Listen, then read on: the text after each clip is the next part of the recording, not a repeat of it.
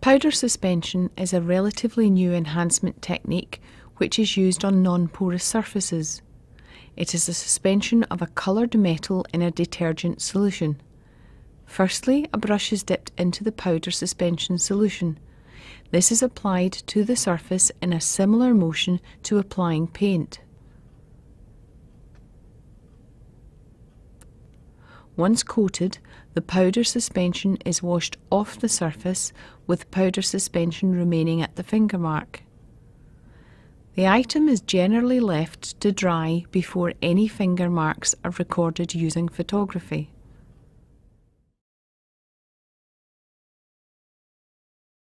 Finger mark powders are used to enhance marks on non-porous surfaces. Different metals are used to make finger mark powders. Powders are simply metallic dust which are applied using a special powder brush. However, some are magnetic, which need to be applied using a magnetic applicator. Different powders are recommended for use on different surfaces, such as aluminium powder is most effective on glass and black magnetic powder is most effective on UPVC. The powders adhere to the substances that are present in the finger mark.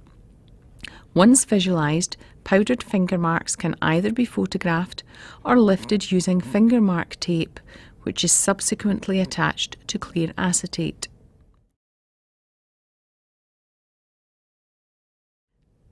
Enhancement is a chemical solution which is used to enhance finger marks on porous surfaces such as paper and cardboard.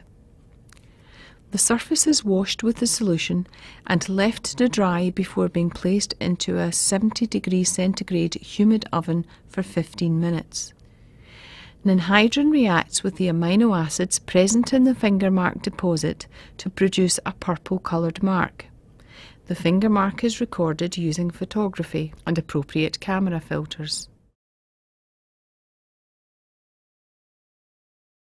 Cyanoacrylate or superglue fuming is another technique which is used for non-porous surfaces.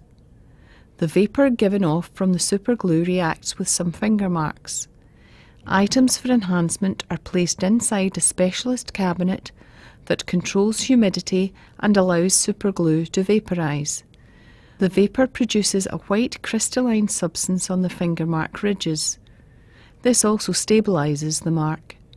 To further visualise the finger mark, it can be dyed using fluorescent dyes or powders can be applied.